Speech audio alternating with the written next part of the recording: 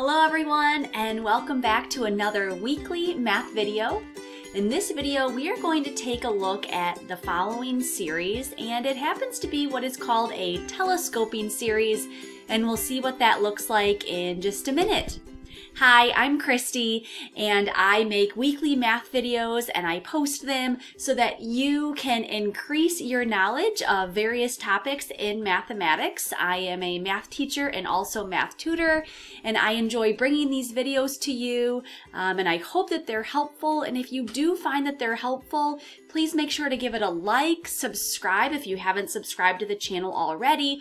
All of these things help other people just like you to find these videos and get help with their math classes. All right, let's go ahead and get started with this following series. In this series, we would like to sum up an infinite amount of terms from the third term to the infinite term of 5 divided by n minus 2 times n plus 3. And the first thing we have to do is what's called partial fraction decomposition. And what I mean by that is that the fraction 5 over n minus 2 times n plus 3 can be written as the sum of two fractions. And so the way that I would write it out is that would be the sum of, I'm going to call it a divided by n minus 2 plus b divided by n plus 3. And so I'm to me, it almost reminds me of undoing the common denominators. So this is what it would have been prior to combining these. And then if I wanted to get common denominators, well, this one would need to have been multiplied by n plus 3. And then this one over here would have needed to be multiplied by, let me go back, n minus 2 in the numerator and denominator. And let me throw this in parentheses and this in parentheses. And so at this point, you would see that all of them would have common denominators. So if we multiplied both sides by the common denominator n minus 2 times n plus 3, you can see that all of those denominators would cancel. And then I would have 5 equals a times n plus 3 plus b times n minus 2. And now I need to solve for the values of a and b. And what I think is the easiest way to solve for a and b is thinking about what you can let n equal, and do this strategically to make one of the terms cancel. What I mean by that is the first one is I'm going to let n equal negative 3.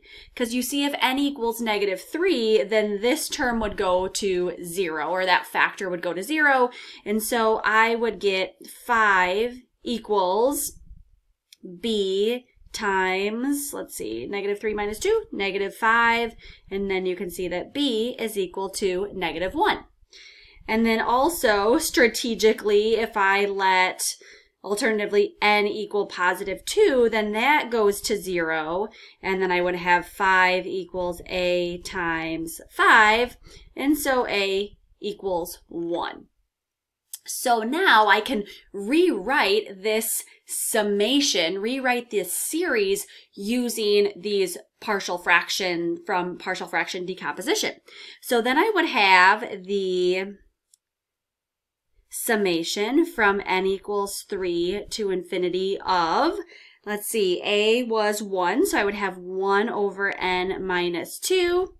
And then b was negative 1, so I would have minus 1 over n plus 3. And I'm going to look at this series instead, and we're going to notice some patterns. Like I said earlier, it's actually going to be a telescoping series, so you'll see all these terms cancel. It's kind of fun to see. And then it makes finding this series a whole lot easier. Another thing I did want to mention that you could have done in case you're like, wait, that seems so much easier, is you could have thought about, what do I need to do to change that to a 1? So you could have thought about this as going from n equals 1 to infinity of, 5 divided by, and if you wanted that n to then be a 3 when you first plug it in, that would have to change to n plus 2.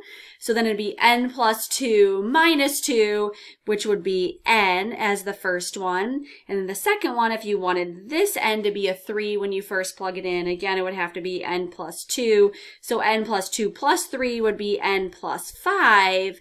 And so you could actually change the problem to the problem that I have in green first and then do partial fraction decomposition. So I don't know, something interesting to think about. What I love about certain math problems is that there's several creative ways to solve it. That's one of my favorite things. And if you find another creative way to solve this same problem, go ahead and put a comment below. I love reading those comments about various ways that you solve these problems.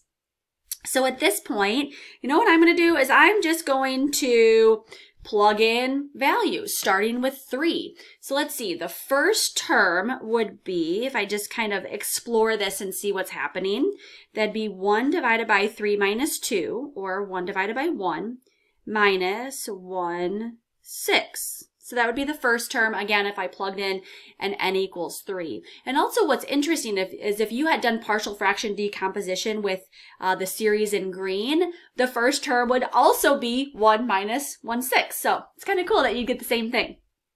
Because it's a series, it's a sum, so I'm going to sum up. Let's see the next term. If I plug in 4, I would have 1 half minus 1 seventh. I still don't think I see anything canceling out or anything interesting happening yet. So let's keep going. Let's see, I plugged in 3 and 4. Let's plug in 5. So that'd be 1/3 minus 1/8. Darn, still nothing. All right, let's do 6. 1 over 6 minus 2 is 1/4 minus 1/9. Are we? Still don't see anything cancel, but just wait. It's coming. It's coming. So then plus, let's see, 3, 4, 5, 6. I think I'm on 7. So 1 over 7 minus 2, and then minus 1/10. All right, still nothing. Let's plug in 8. 1 over 8 minus 2, 1/6 minus 1 over 11. And this is where I'm finally noticing something. Let me just carry out one more so we can see what's happening. Was at 8, so 9. 1 over 9 minus 2 is 1/7 minus 1 over 12. And then I would keep going an infinite amount of times. All right, I finally can see where the telescoping is happening. So in the first term, I had a minus 1/6. And then that positive 1/6 showed up right here. So it showed up 1, 2, 3, 4, 5 terms later. So what'll happen is the second element, meaning in this case like that negative 1/6 or the negative 1/7, for example, will cancel 5 terms later. So similarly, this negative 1/7. So the second element will cancel 1, 2, 3, 4, 5 terms later. And that'll keep happening. So this negative 1/8 will cancel 5 terms later. This negative 1/9 will cancel 5 terms later. This negative 1/10 will cancel 5 terms later. Same with the negative 1/11 and same with the negative 1/12. And that'll keep happening. So take a look at what we have now. What do we have left?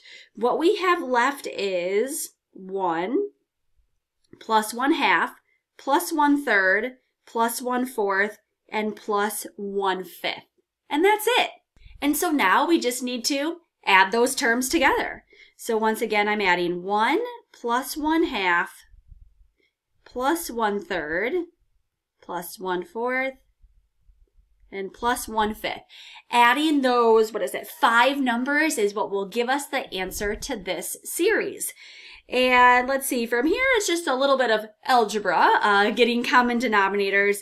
So with those numbers, 5 and 4 and 3 and 2 and 1, I think the common denominator would be 60, if I've got that right.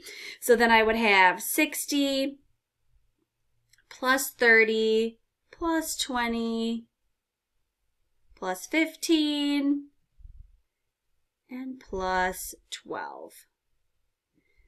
And so rewriting this would be 60, and let's see, that would be 7, I think 137. So there is my answer to that series, 137 divided by 60, and this happened to be a telescoping series because as I wrote out subsequent terms, I saw these terms all cancel and give a nice, very simplified sum to find the answer. All right, everyone, I hope you found this video useful. If you did, make sure to give it a like. Like I said, comment below if you have any questions or if you saw a unique approach to this problem. I love hearing about that.